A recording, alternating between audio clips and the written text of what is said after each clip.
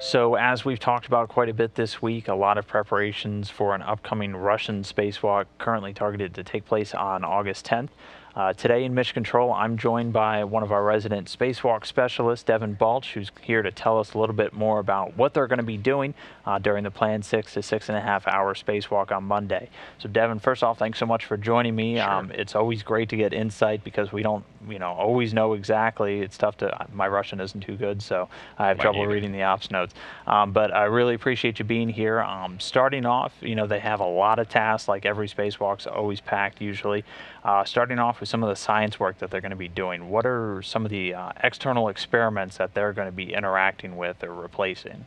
Sure. So one of the first ones they'll be working with is the test experiment, which is a way that they can take samples. They have this swab device that is in a airtight container, and they can go around space station if they deem fit to swab an area that they need an analysis on, say underneath a thermal blanket or a micrometeorite shield, or if a vent is showing something, maybe swipe that. They put it in their container and then bring it home and bring it to the ground, and then they can do their analysis on it. So, and they're going to swipe a radiator and a solar array this time to see if there's anything deposited on it that shows concern. So. Okay. And there's other experiments. I know there's one that they're going to be photographing and one that they're actually going to be kind of reorienting and working with. That's correct. So the Expose R, that's a materials witness test, and it has quite a few different materials on it that it's biological and organic materials, and they've exposed that to space, and they're going to take pictures of this, just analyze those photographs to see how those are reacting to the space environment. And also they're going to go up on and reorient this environmental experiment that is studying the environments of space, and they're going to reorient it to just get a different aspect of data from the environments of space. So. Okay, and it's not just going to be science work for them out there. They're going to be doing some maintenance work as well. They're going to be installing some new items. What are they going to be, attaching to the outside of the station? Sure. So one of their maintenance tasks is they're going to install some gap spanners, which those are just soft handrails that create a nicer translation path. Say the first one that they install is going to go around an experiment, and so that takes them around the experiment so they don't come in contact with Stop climbing over it every time. Exactly, correct, yeah. And then another one they're going to install that it just gives them a better translation path between two handrails.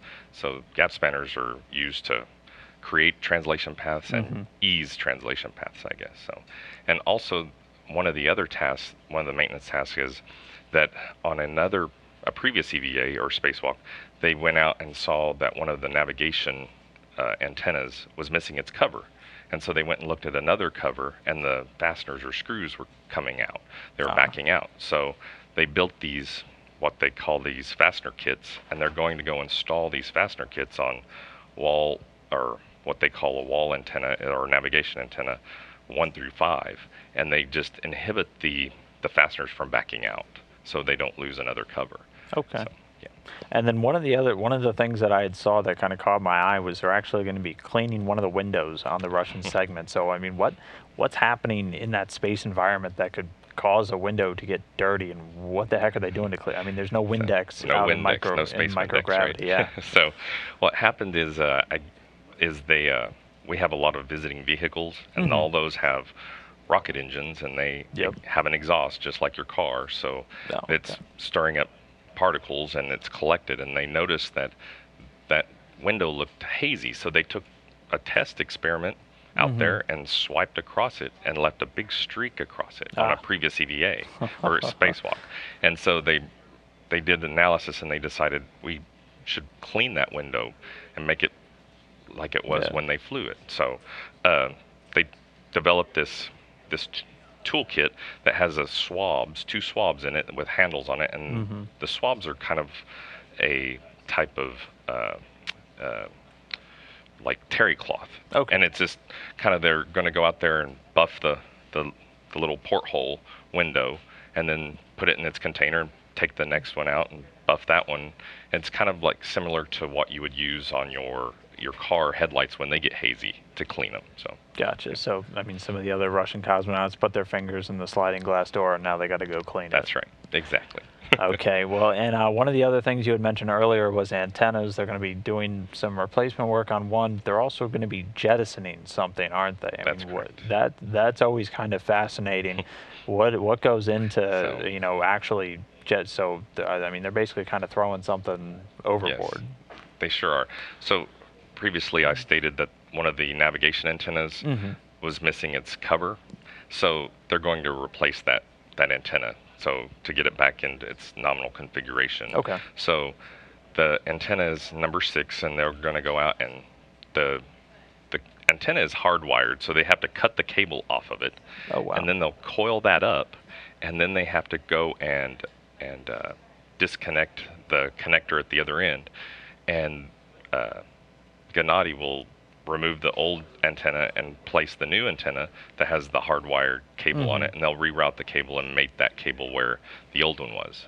And then they get in position, they take the old antenna down and get in a certain position that all the scientists have analyzed exactly the direction that it needs to go and the speed and everything else. So it's a critical time. You don't want it to come back and recontact station somewhere. So they have a specific angle and cone that they're going to jettison exactly where and there's some play with it. Yeah.